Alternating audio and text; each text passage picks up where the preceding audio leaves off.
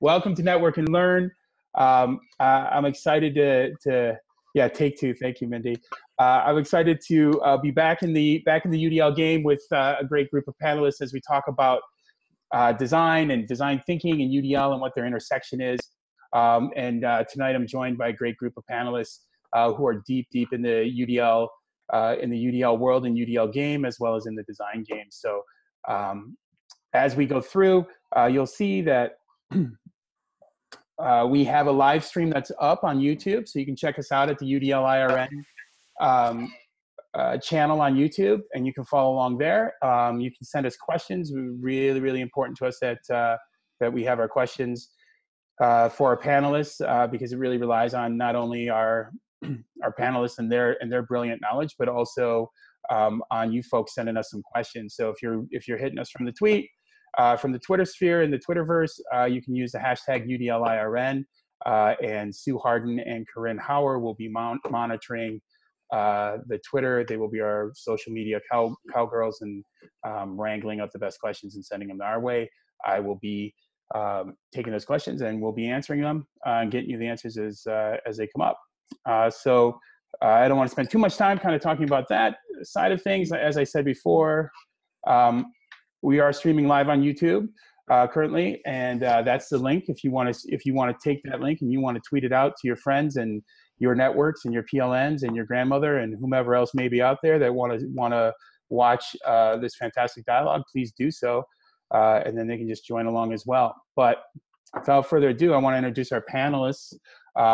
As I said before, I'm Brian Dean, and then I guess to my right, at least on my screen, is Sue Harden, another member of the UDL-IRN. She's on the executive board and she's the head of the PL committee. She's been in the UDL game for a long time. She's muted currently, but if she wants to drop in and say hello, she's more than welcome to. Well, wait. I'll say hello. I just wanted to say that when Brian introduced me to Kim virtually, he called me a legend, and I just wondered if that just meant I was old. No, not at all. And you'll never catch me. We're recording this webinar live, so you'll never catch me saying that for sure. No, Sue is a legend in the UDL world. She's a legend in my UDL world at the very least. But a lot of people, when you say when you talk assistive technology and you talk universal design for learning, if you know what you're doing, you're also talking about Sue Harden. So Sue Harden, everybody dropped in, said hello. Our newest member to the PL committee, but also a strong UDL person and up and comer and doing some great work in Michigan as well, is Corinne Hauer.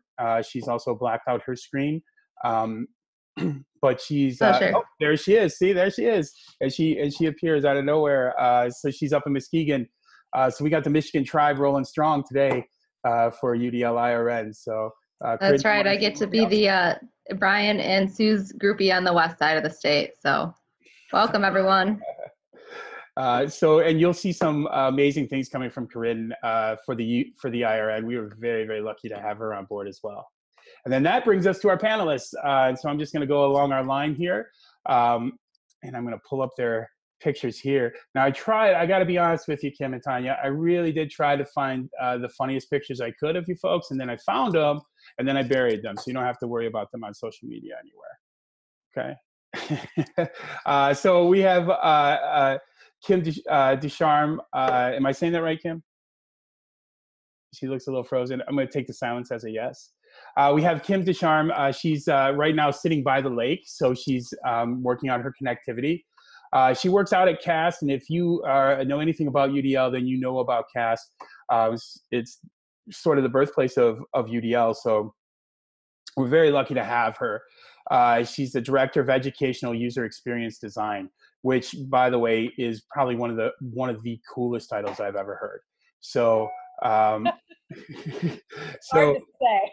Yeah, it's hard to say, but it sounds so cool. So what do you do for a living? Well, I'm a Director of Educational User Experience and Design.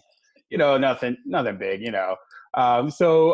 Welcome, Kim. You can follow Kim on Twitter at Kim Ducharme. Am I saying that correctly, Kim?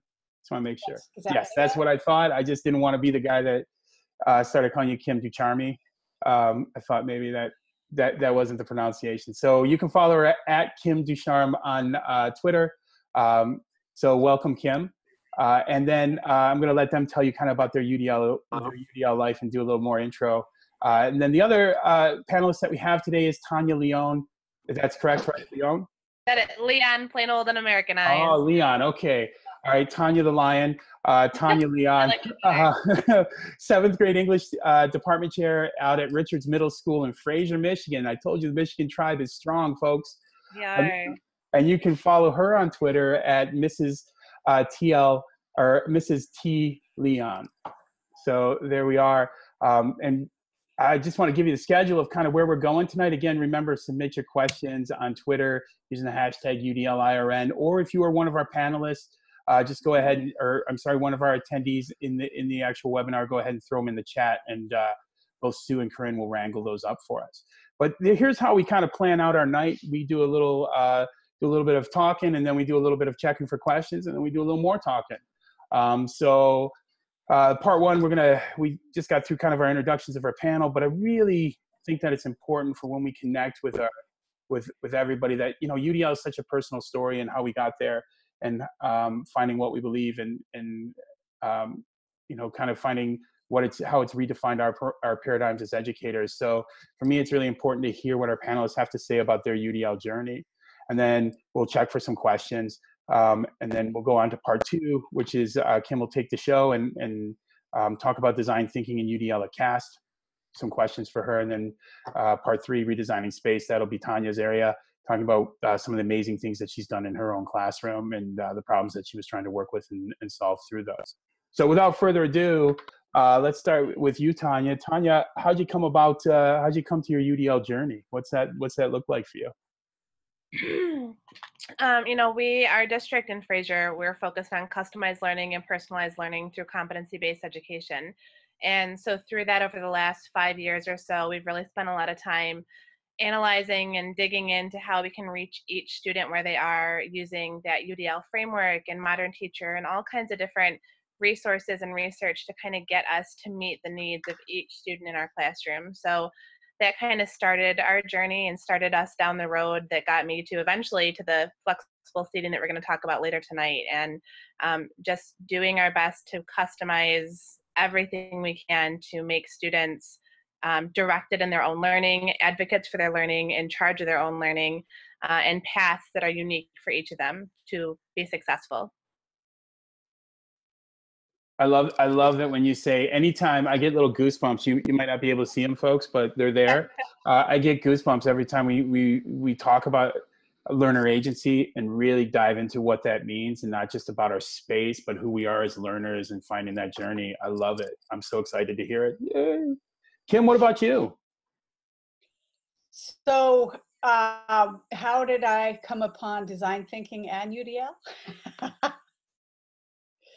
Well, so I have a background in design and science, but particularly in design.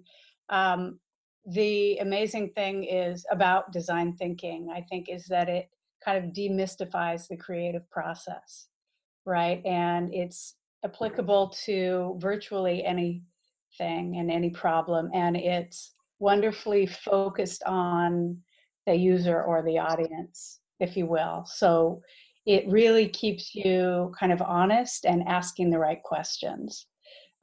So when it comes to UDL, Universal Design for Learning, you know, where we're using this framework to try to make lessons more flexible, we're creating instructional, educational environments and tools for all of that, as well as for teaching teachers how to implement UDL.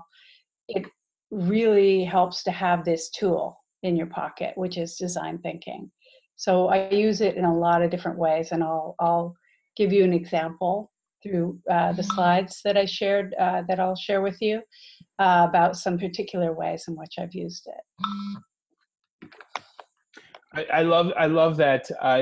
So did you start, just for my own clarification, Kim, did you start in the world of education, or did you start outside of that and kind of come to education and design thinking? So I started in the world of biology, decided I really loved design, but I really didn't want to do kind of commercial art, right? So I'm dating myself. I stumbled upon the Exploratorium's exhibit design room where they created all of the exhibits for the science, and the light bulb went on. Yeah. So I'm a learner, lifelong learner, as we all are, and I discovered that I could actually combine. Then I went to design school, came to Boston, knocked on the door at WGBH and said, this is where I want to work. And so I worked there for about 17 years, right, creating design for education, basically. Yeah. Yeah. And then now I'm really in the thick of it. Right, exactly. Now, like that title, while it's a cool title, I mean, it's a heavy title. If we really kind of pick that title apart, the idea of user design and designing user experience is, I mean, you have to have just such a huge amount of empathy, that you have to step into. But then, like you say, you have to, it can be, sometimes creativity can, it can be a rabbit hole, right? And you just end up kind of going down it. And so I love that phrasing that you use, that it adds this kind of architecture, the structure to creativity. So I love that. And it mirrors so perfectly with what kind of Tanya was saying too, as especially if you're teaching 7th grade, Tanya, I got to be honest, as an educator myself, 7th grade, that's no joke, right?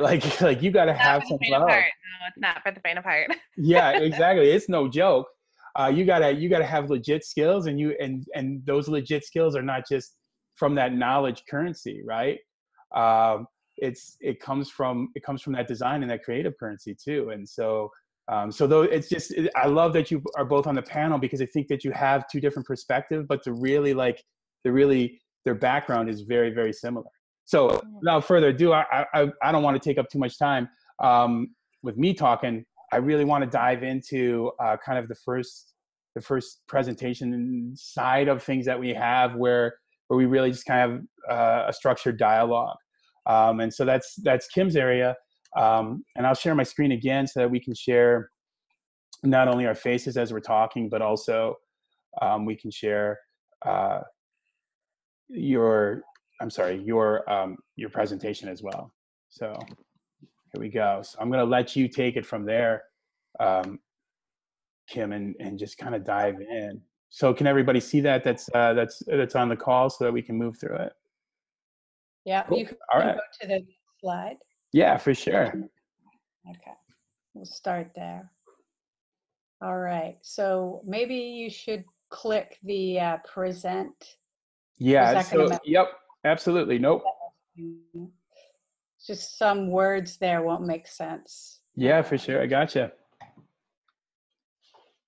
How are we feeling? Can we see that? Is that better?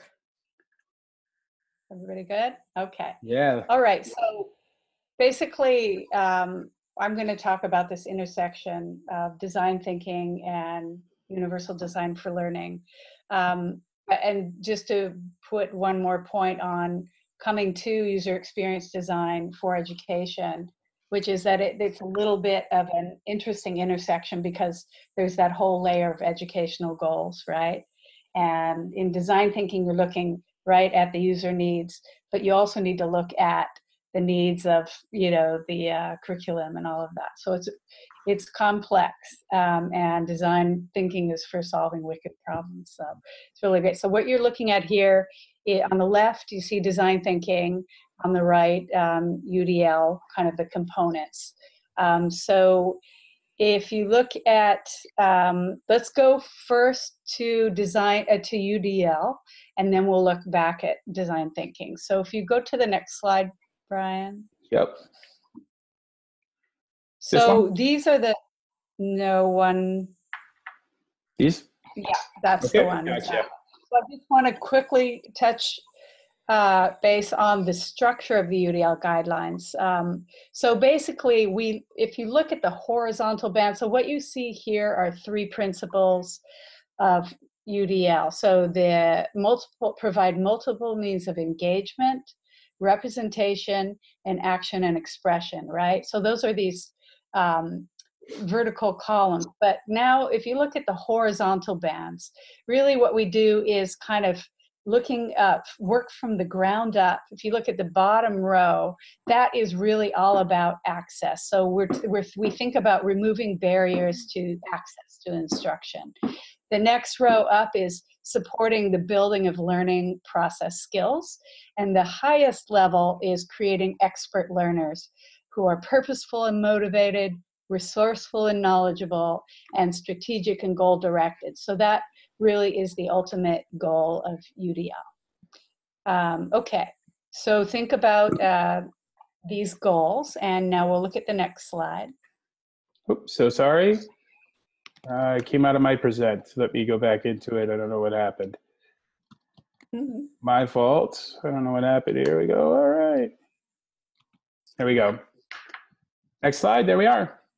Great. Okay. And just by the way, I apologize if I cut out. My internet connectivity is a little bit strange here. So far, so good. Okay. So for design thinking, really it's about problem finding, problem solving, and solution testing. And in that first set of sort of creating choices and making choices, so it's like diverging and converging, that's all about building empathy and defining a problem. And you know what they say, if you've got 24 hours to solve a problem, spend 23 of those hours making sure you're asking the right problem. So that's why design thinking is just so crucial to any design process. Yeah. And then what you want to do is kind of build prototypes to test whether or not your idea solves the problem. Mm-hmm. So that in a nutshell is design thinking. If you go to the next slide. Certainly. Okay, so as a user experience designer, I love working in this kind of hybrid zone, and I borrow tools from other disciplines. So this is tool journey mapping is from kind of service design, and it's all about looking at an experience over time. And some of the common components you see are phases. You see kind of an emotion line. Mm-hmm. And oftentimes you'll see annotations describing what might be going on at those inflection points. Let's have a look at one more of these journey maps. The next slide. This is another one, and I just want to point out that sometimes you can even look at multiple kind of lenses around the emotional experience, which I think is kind of cool. So I asked myself, why not use this tool to create better lesson plans? So if you look at the next slide. I love that. Right, so this is a circuits lesson, and I use this a lot in workshops for educators to think about ideating better lesson plans. So basically, in a perfect world, you'd be a fly on the wall and be observing a student experiencing a lesson, or we'll use personas and just try to imagine that experience. Yeah. Then we go back and put on our grown-up educator hat and think about what was that experience over time. And so you'll see they've got this kind of emotion line, and it's annotated. Mm-hmm. Right? So if you look at the next slide, so they're kind of hashing through what was going on in the lesson. And then the next slide. So here you have this intel, right? You've built some empathy using this tool, and you can see some areas that are opportunities to brainstorm. So they're pain points, right? So maybe there's some barriers happening. So you can apply the principles of UDL and brainstorm and ideate around what are good solutions, right? The how might we is a classic brainstorm seed starter question. Sure. Okay, sure. And then the next slide, I'm trying to breeze through these. So that's the idea. So for teachers, we might think about what are those ideas that might break through those barriers, and then you would basically test that part of a lesson, right? That's your prototype, is experimenting with that in the classroom and coming back and iterating based on what you learn. So that kind of in a nutshell is the high points of how to apply design thinking to lesson plans. So we also apply it at CAST as we're building environments and tools.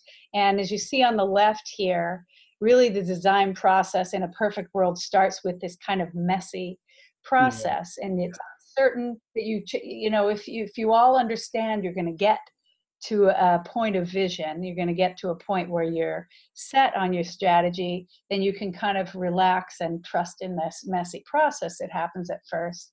And then as you move to the right, you see, okay, we are fairly certain from our very kind of lean and agile testing of ideas through prototypes, we now have a vision. We have an idea that we think works well. And then we go on into a process of agile development and continuous discovery, because there are all sorts of new little things to figure out along the way. You don't have it all figured out, but that's kind of the basic process from 20,000 foot view. And I think that is all. Is it? Yeah. So that's it in a nutshell. Okay. Right.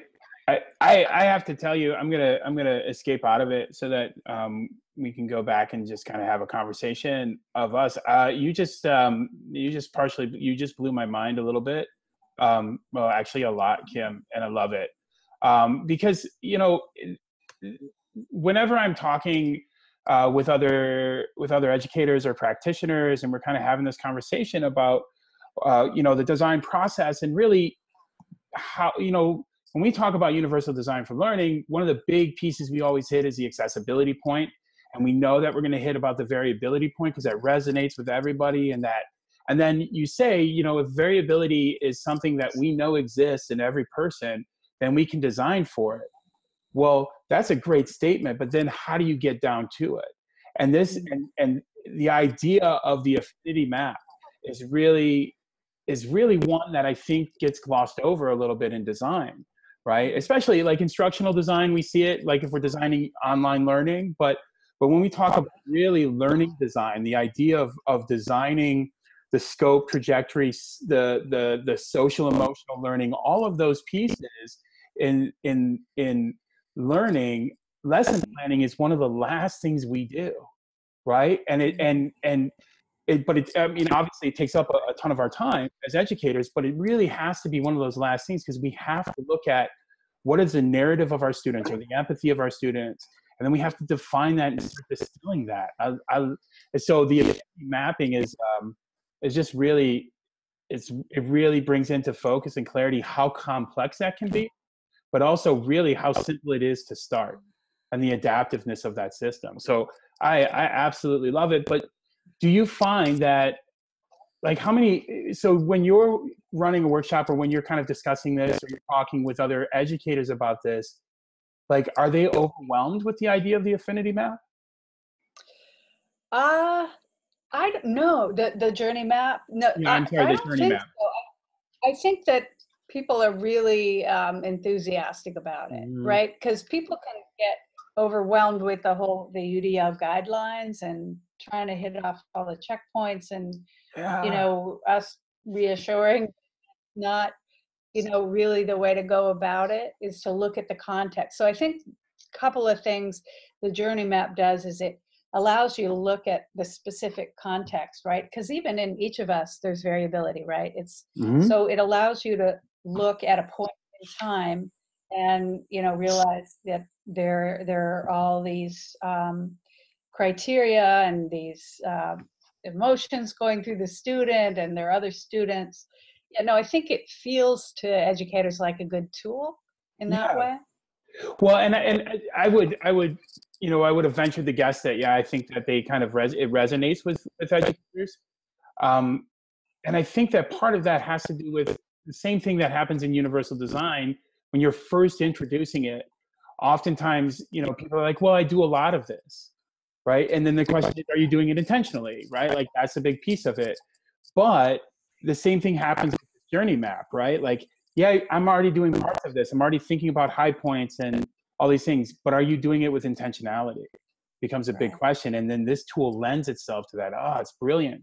I could spend hours talking about it, but I want to go to some of our people out there and go to Corinne and Sue and see if we got any questions out there. I'm sure that we got a ton. So Sue, Corinne, what are we bringing? What are we rounding up?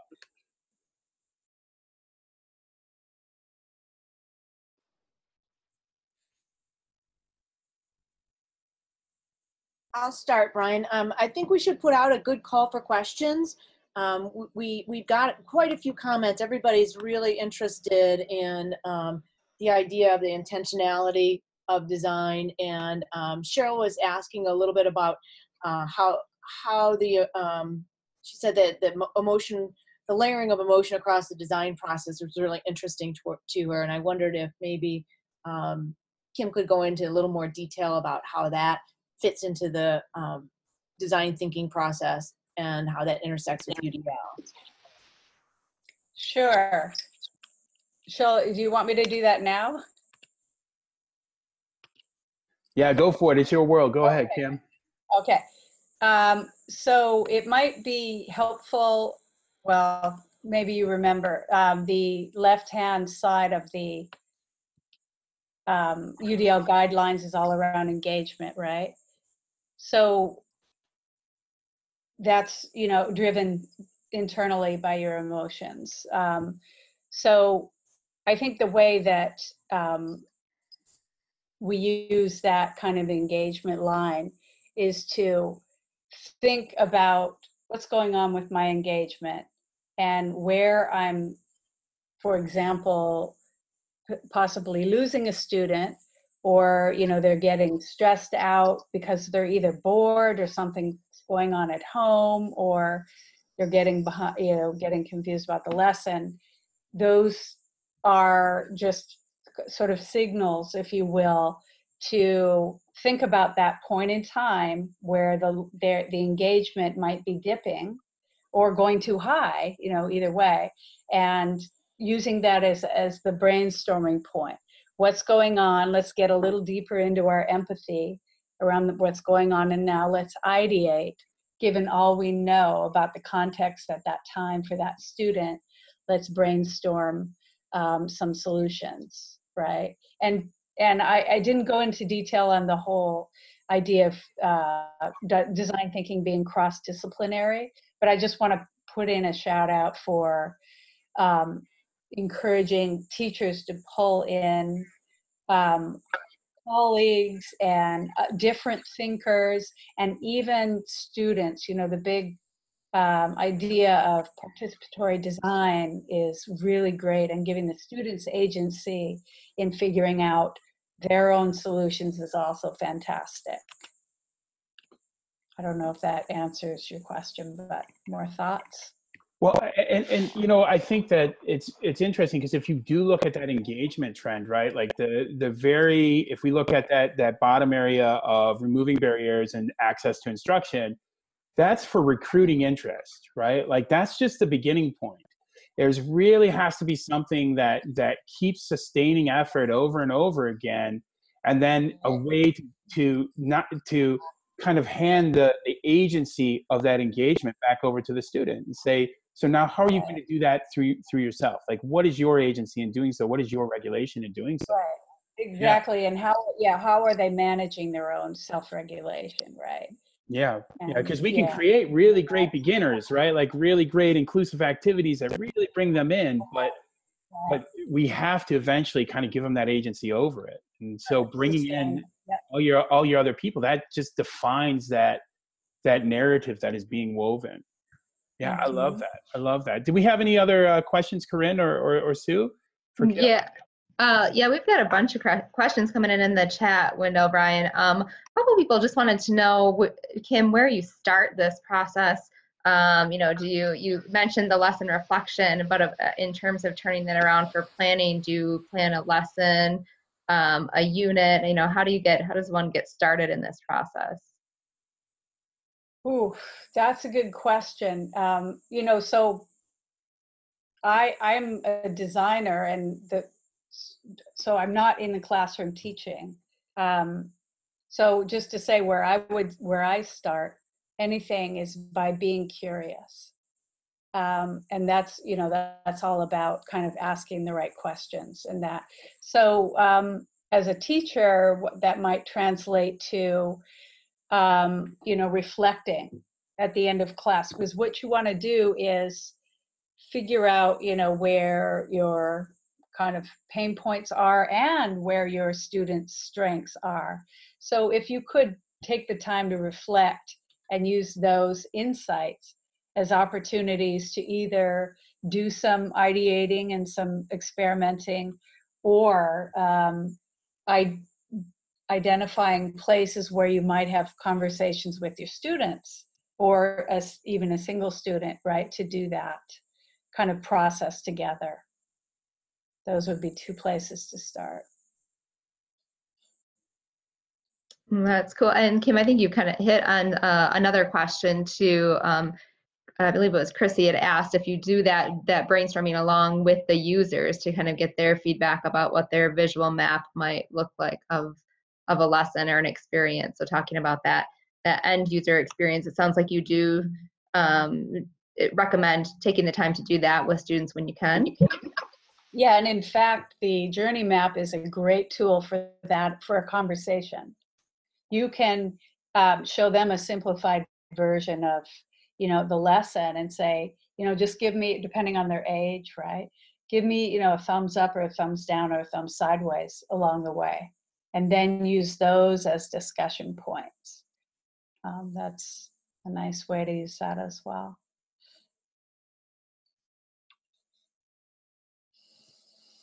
Sue, I don't know what you have coming from Twitter. I do have a couple more questions here from the chat window, but if you've got some you want to pose.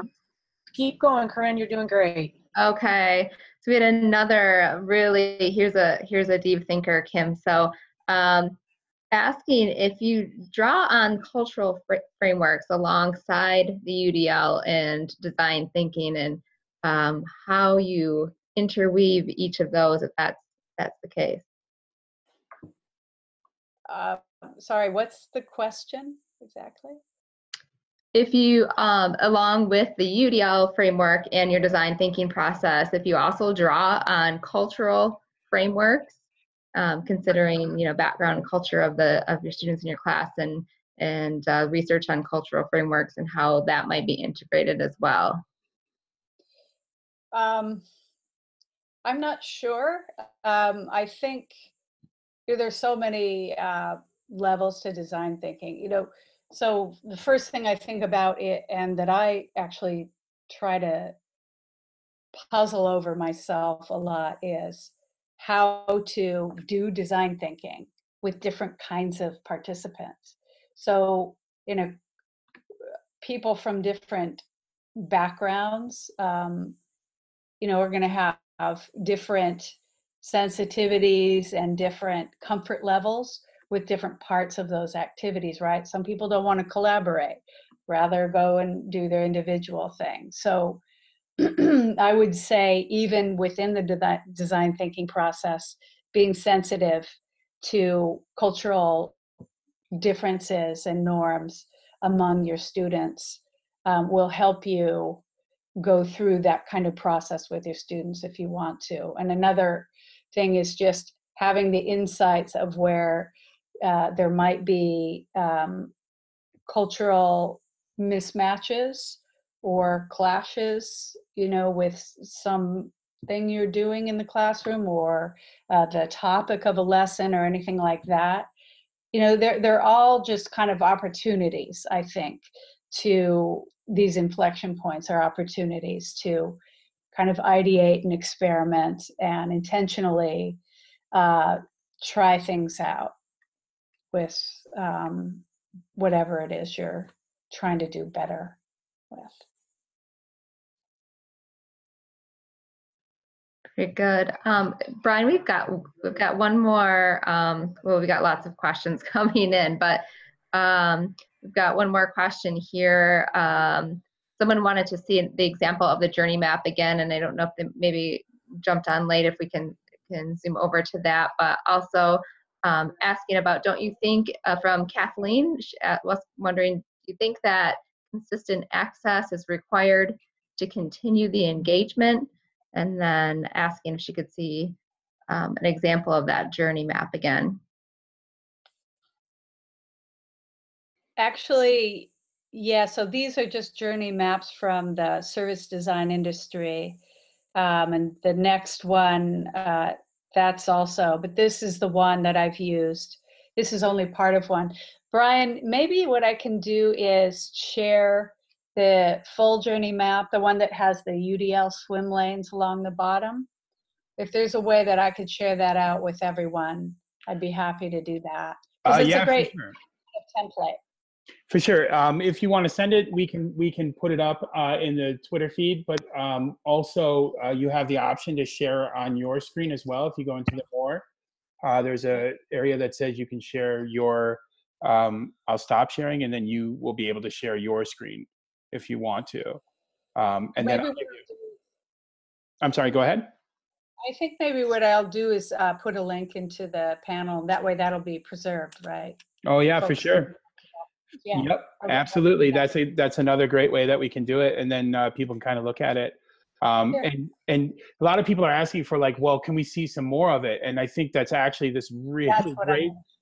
Yeah, and it's a great segue into Tanya's piece because it's really, hers is a really great kind of journey into kind of trying to solve that problem or finding the problem and then talking about how do we solve it. So we'll have some questions for Tanya, and then we'll bring it all back together and kind of ask for the mixing of some of the questions as well. So thank you so much, Kim. You've really opened up the conversation, and I'm really looking forward to Tanya's kind of piece on it as well. So without further ado, Tanya Leon from Fraser, working with 7th grade. Do you want to take us through your piece? Yep, that sounds great. If you want to pull that up. Yeah, for sure. And you'll just have to give me some verbal prompts because when I go into a full screen, I can't see you guys. So just give me some verbal prompts and I will be happy to move us along. Okay, so she did a great job of really explaining the design thinking, which kind of got me to where I am today with the flexible learning. So I would say 4 or 5 years ago, flexible learning was kind of the hot topic. Flexible seating was the hot topic. And so about 5 years ago, I got some furniture, painted my walls, and I did some things because that was gaining steam in education, was flexible seating in the classroom. And then I realized that my room looked really great, but that I wasn't changing the learning and impacting the learning. So I sat down and I redefined my goal and I found the problem I was really trying to answer, because at the end of the day, a pretty classroom isn't effective, it's just pretty. So the problem I sat down that I found, that I really started thinking about my learners and what they needed and what we needed to be doing for them was this. I needed a structure in my classroom that was going to help meet the needs of all of my learners, and specifically the thing that I felt that we were failing at, I was failing at year after year after year, was writing. Because writing with a whole group of 30 to 35 kids, if you've ever been in a classroom with 7th graders, is impossible to do all at once. So my problem was trying to get my students isolated in smaller groups or one-on-one, and I had to build a structure to do that. And so I started thinking of how I was going to make that work. Now, station-based and workshop models are fairly popular in the elementary scene, but not so much in the secondary scene, although that's been gaining steam. So about 4 years ago, I sat down, I kind of reworked what I was going to do. And if you could go to the next slide for me, please. And thinking of that customized learning and thinking of my learners, you can go ahead and put all those up. And thinking of my learners and what they needed, and that problem of trying to get to every student, I decided that there was no way I could instruct 35 kids at once anymore, or 30 kids at once, or in a grade class, 25 kids at once. So I decided I had to make a model that was going to allow me to answer that problem, to fix that problem, to get my kids alone or in small groups and teach writing on a much, much closer basis. So I started splitting my students up into 3 different rotating groups. The first one on your left down there is my writing group, and I'll talk about that a little bit more.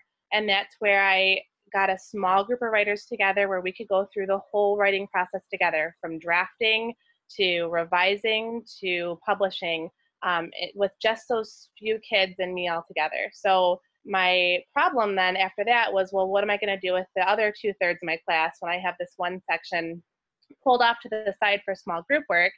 So I designed some other stations or workshop areas for them to be in. That middle picture is the independent group, and I'll explain that a little bit more in a minute too, where I decided to utilize some of the technology that we had to engage students where they were as far as their level went. And this is kind of where I pulled in a lot of the UDL thinking, and I programmed our LMS to deliver content for them based on their needs and their interests. So they all pre-test in the learning management system, and then depending on their pre-test score, they get delivered different content to help them all reach the same level of proficiency. So customized and tailored to what they need to keep them interested. There's lots of gaming formats in there. There are activities where they choose their pop culture interests, and then it kind of delivers the content that way through a web tool that we love. And then the last third of the group over on the right is my collaborative group, where I had them working together to answer big questions and choose the way they were demonstrating big reading competencies that we had learned together throughout our literature unit. Can you go to the next slide for me, please? Thank you. And you can pull both these up too. Thank you. So that first small group, like I talked about, this was really the problem. This was my driving feature, my driving problem, and the way I designed the learning in my classroom was that I needed to work with these students. So you'll see here that this is, I work with anywhere from 6 to 7 to 8 students at a time, working through the whole writing process, start to finish.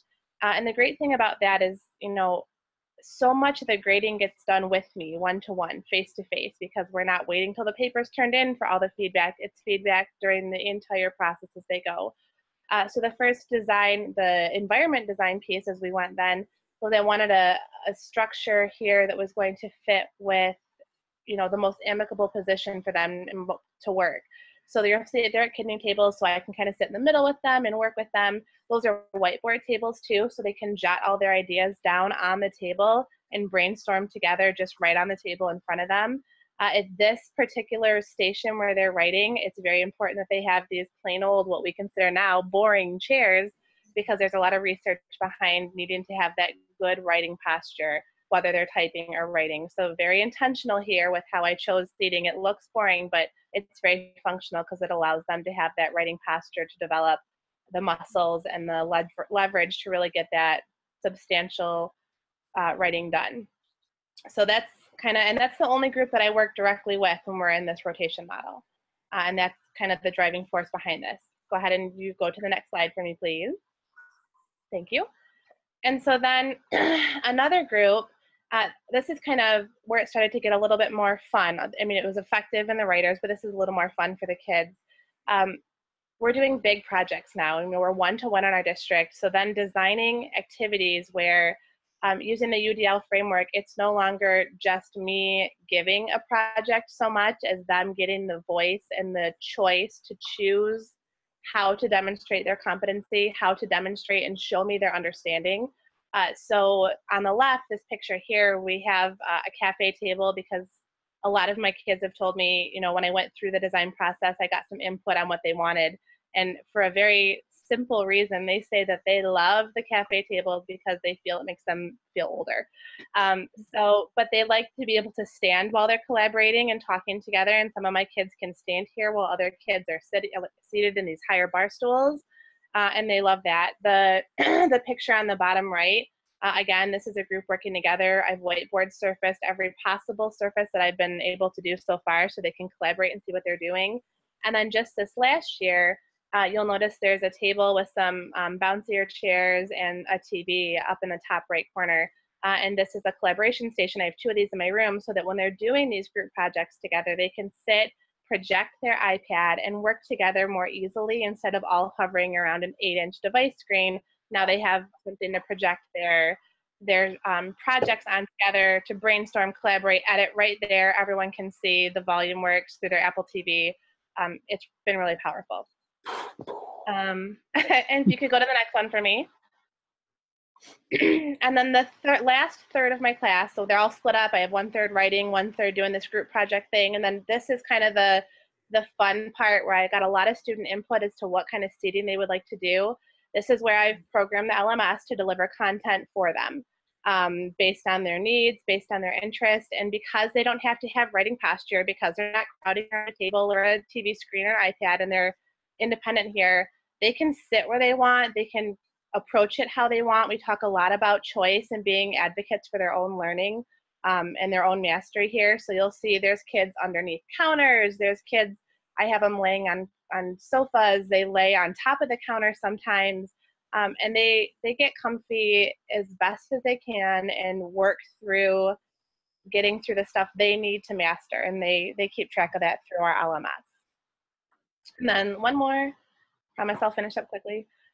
And then we talk about, universal design and trying to design for all of our students. And sometimes when we get to the independent work, there are kids that just don't need the support. They already know the content, and I'm not prepared to waste their time and make them sit through that all over again. So I decided I needed to design a space for enrichment, a place where they could step outside the box and not waste time on content they already knew. So if they pre-test proficient right from the get-go, they're filtered quickly through one support activity, a test right away, and then they get extra time to do makerspace, coding, you name it, just all kinds of things that allow them to really think outside the box and not be stuck in a stagnant, I don't need to learn this area. So. Very cool. Yeah. Oh my gosh. Wow. So that just blew my mind too, Tanya.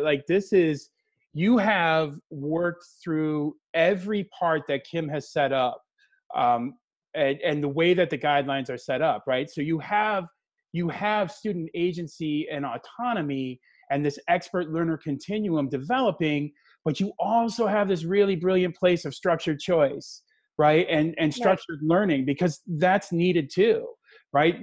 While we're designing to those margins, we still have to remember that we're trying to incorporate some of that center too. That is beautiful. And the depth of design within that is really, really amazing to me. I will say, I mean, just like, she talked about the design thinking process, and, I'm sure we'll talk about that several times more tonight. It does not get there right away. The implement and the test phase, the ideate phase are so important, because there are things that I did the first time, and once I implemented them and we tested them, they did not work, and we adjusted and we revisited and we redesigned, and my room has not looked the same one semester, let alone 1 year. So remembering that flexible seating needs to go with flexible learning in the design thinking, and then that revisiting and testing and redesigning, it's never a finished process ever. It can always be improved and re-implemented. And I love that you say that, because that's the piece, right? That's the thing, that this thing didn't just we were here and we decided to do this thing, and guess what? It was a home run right away. Right. Because oftentimes that's not it. That's not what happens at all, and it can't happen, right? And you brought your users in, and you said, so what is the user experience that they want? And then you did that gradual release of responsibility. And even in that structured area, you're doing this beautiful feedback loop where you're saying, this is where you're at, this is where I see you going, where are you going? And that's all in the progression of the learning that's happening. And at the beginning, you said, I had a pretty room, right? But I didn't have an effective room. And I would dare say that through that process, that's where you're at now. This seems very effective. I want to just come work in this space. Yeah. You know what I mean? And I think the most powerful thing that I have seen, it's not what I'm doing in the classroom, it's what the students are doing. It's them taking charge of their learning and being aware of what they need to accomplish to increase their understanding. And that, I think, has been the most powerful thing, is giving them that choice and letting them figure out how, with my help, how to get where they need to go. Yeah, that's beautiful. So I mean, I could talk to you for hours about the things I see and ask you some questions, but I want to give it to our audience, give it over to Sue and Corinne, and see if there's some questions there that are coming up. I'm sure there are. Yeah, Brian, first of all, Tanya, I love those pictures. I think that's pretty incredible. And I love the way you talked about, it's an experiment in progress, constantly redesigning and then redesigning. So we have a couple of questions from from our audience about that. One is like how much students help you actually design those spaces. You mentioned, students are like, yeah, this isn't really working. So how you go about that process, how often, and are students giving you ideas and designing those spaces? And also someone else asked about how many students do you typically have on average in your classes? I teach 150 students a day, and that's split up. Sometimes I have low classes of about 24 to 25. Last year I had one section of 35, so it really ranges depending on the hour of the day, but 150 approximately on my caseload. So there's usually on average about 29 to 30 kids in my room at a time. I will say too that once we've kind of established the expectations for independent work and even the collaboration group work, we're fortunate enough to have some more of those collaboration stations like I showed you in my room down in our media center. So I'm to the point where I trust my groups enough to get kids out of the room, whether they're independent or whether they're in the collaboration group, and I can utilize, with a few kids at least, getting them in other spaces to kind of open up some of the room in our classroom. So so I have that many kids. And then, I'm sorry, what was the second part of the question? Oh, I think it was just related to how the students help with the actual design of those spaces. So like I said, it's been released in phases. I've gotten most of my money, thankfully, has been through grants and through my district has been very generous in supporting this vision. And this last time when I got the collaboration stations and the cafe tables, a lot of that came from brainstorming with them and sitting down and asking them, what do you want and what do you think would be great? I got the cafe tables after talking with my PLC when I had a student tell me, I feel like I'm older when I sit at a bar-sized table. So definitely every time I purchase something new, I'm sitting down with them and brainstorming to see what will they utilize, and then really thinking about how is it going to solve our problem and affect the learning. Tanya, that's such a great point that, that comment is something that you can kind of laugh off, right? Like, I feel older when I stand at this table or I sit at these tables, but it's an emotional investment that your students are asking you to make, and to honor, and that you just kind of took that seriously. And then that whole space with the television, and I mean, that's a meeting room, right, where they're really designing stuff. And so there's this underlying currency that you've put in about social skills and networking, and the assumption that you are going to take your work seriously and you're going to take it at a professional level. Ooh, that's super intentional. That's very nice. Thank you. Sorry, Corinne, go on. No, that's okay. I actually have a couple of questions of my own based on just talking with some teachers about this. And there's a lot of hesitation sometimes on the parts of teachers, like that scary, unknown of what's going to happen when I take kids out of these, really standard groups or rows. And so 2 questions. What were your fears or hesitations maybe moving into this? What came true and what surprised you, I guess? I teach 7th grade, so really nothing surprises me. And I will also say that anyone that knows me, Carrie's on here, my assistant superintendent. I love change. I love research, and I'm pretty open to change. Nothing scared me going into this because I had done my research on trying to meet these problems, the effect of flexible seating on student engagement. So I don't think that I was scared. However, every time I talk to a group of teachers, I understand the seating didn't terrify me. Giving up the control to the students initially slightly worried me, but I am always so proud of them. And I always have teachers say, what do you mean you don't know what they're doing today? Because there are days I don't talk to every single kid in my classroom because they're working on an independent learning path while I'm doing writing conferencing with another group.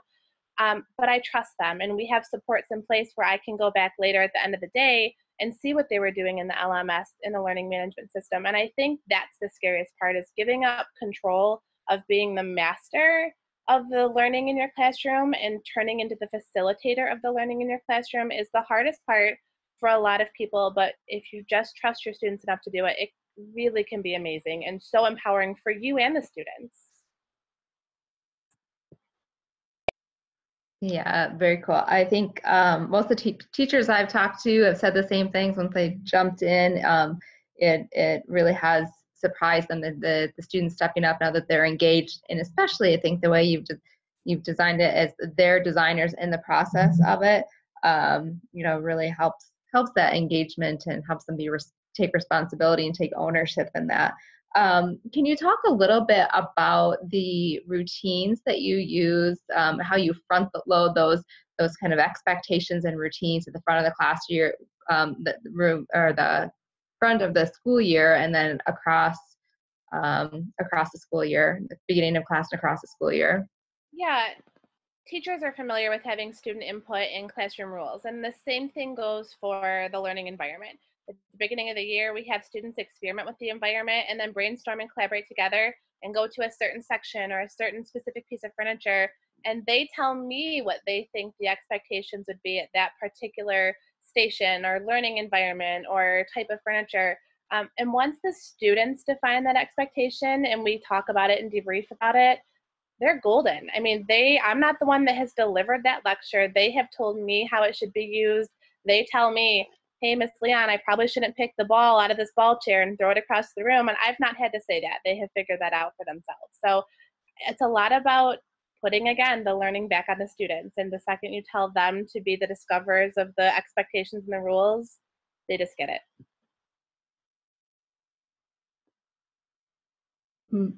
Tanya, I love that. I think that's brilliant. And I think if adults sometimes come up with all the rules, it's just a challenge to the students, right? Like, okay, I know I can come up with I can break one that they haven't even thought of yet, right? So let them think of them for sure. That's brilliant. Thank you. Well, folks, we are coming close to the end of our time, even though I think that this conversation could keep on going. But one thing that I think that if I were to pull one piece out that I think is just so common between what Kim, you were saying in the beginning, and Tanya, what you have been saying here, is that, you know, you have to honor the user, and that user would have inherently has control over whether they're going to learn something or not. Right. And so both of you have shown how we can map that out and how we can be flexible and creative with that, and not necessarily be afraid that those learners are going to have, they're going to be designers and they're going to have opinions, and that those opinions are valuable, because when we can apply them to a system like design thinking and apply them to an educational operational system like universal design for learning, what ends up happening is this agency happens. Right. And there's a sense of professionalism to being a learner, and there's a sense of collectiveness to being a learner. And I love that. I want to, I have to pay some bills before we get out of here. So I'm going to share my screen one more time, and then we'll come back for just give you, Kim and Tanya, some time to think of some parting words if you have any. So let me go ahead and share my screen one more time, and we'll get out of here. So again, I just want to say on behalf of the IRN and all the folks that are out there, a huge thank you to both Kim Ducharme and Tanya Leon from their respective places, CAST, Kim being at CAST and Director of Educational User Experience and Design, and Tanya being from 7th grade English department at Richards Middle School in Fraser, Michigan. Please, you need to follow these folks on Twitter if you're on Twitter. And following them is easy. You can find Kim at Kim Ducharme on Twitter, and then Tanya Leon at Mrs. T. Leon. So please make sure that you're following them and their brilliance. Also, folks, call for proposals. It's out. The UDL-IRN 2018 5th Annual International Summit is fast approaching. We're back in Orlando. We've got more stuff planned. It's going to be crazy good time. It's April 25th through the 27th. And you definitely, if you got something to say about the UDL world, or you want to just come, you need to mark this down on your calendars, folks. It's going to be just, it's going to be a great time. We loved Orlando last year. We're looking to grow our numbers, and you want to make sure that you're in early. And if you have a proposal that you think is a really brilliant idea, please put it in. We'll be looking for those. So that's open right now. Also, I told you that Michigan was representing tonight. The Michigan clan is strong. We are holding a UDL-IRN Great Lakes regional event. And it'll be at Macomb, where Sue Harden does all her mad doctoring and UDL greatness. But it's hosted by my organization, Oakland Schools, Corinne's organization, Muskegon Area Intermediate School District, and Macomb and the IRN. So we're taking, it's like when peanut butter meets chocolate, right? 2 great tastes, 4 great tastes in this case, coming together for even better taste. If you are not in Michigan, that is okay. We still want to see you at this thing. It's October 23rd and 24th. Registration is up, folks, on the website, UDL-IRN. Go to the events, find the Great Lakes regional event. It is the inaugural, it is the kickoff, and we're going to do it right. And in case you have noticed, my t-shirt tonight, UDL Rockstars, you want your own? All the cool kids are wearing them. Please make sure that you go and get yours. Here is the website for that. It's just a quick bit.ly. It'll take you there. All proceeds go to 2 very great causes. They go for a scholarship fund for coming to the summit, and they go to a scholarship fund for going to the symposium from CAST. And so we're trying to make a big splash with them. That was set up by Mindy Johnson, an amazing UDL member of the UDL fam, person I am proud to call my UDL sister. And then one final thing, if you want to keep the UDL love happening, folks, come to UDL Chat. It happens every 1st and 3rd Wednesday of the month. We took some time off in July. We came back. We did it last night. We had record numbers coming in, and we're only hoping to grow that more and more. Check us out. We have some great moderators. Mindy Johnson moderates. Ron Rogers moderates. Kit Hard moderates. Elizabeth Stein moderates. Kim Coy. Joni Denger will be coming in and doing some guest spots. We try to bring the biggest, the best, the brightest. It's a half hour. It's 9 p.m. Eastern time, 6 p.m. Pacific time, 1st, 3rd Wednesdays of the month. You got to show up. You'll love it. You can also catch the archives on Storyfy. If you go to that, storyfy.com, and type in #UDL chat, you'll get all the great chats that have happened.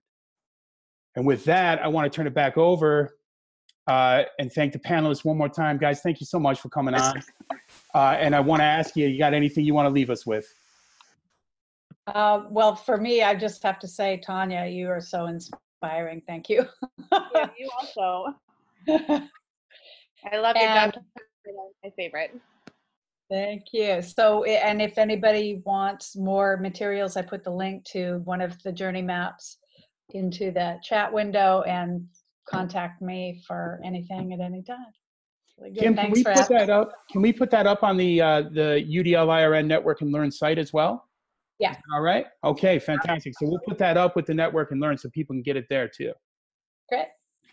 Thank you all guys for coming. We really appreciate it. And I just want to tell Brian, I told you so. Yeah, you did. You did. I never, whenever. So I'm just gonna lay this out there. I know we got to get off, but I got to tell you, I was supposed to come out to a session that Tanya ran, and I unfortunately got waylaid, and I'm so sorry that I missed it. Because when I was talking with Sue, she's like, "Yo, she's legit. She's the real deal." And I was like, "I'm sure she is." Like, I never doubt when Sue Harden tells me somebody's legit. I don't ever doubt that. And I'm so glad that you came on, Tanya, because I was like, she is legit. Thank For you real. very much. Very blessed to work with Sue. She's wonderful. She's wonderful. Brilliant. Thank All you right. all guys. Thank That'll you. do it for us, folks. Coming back next month.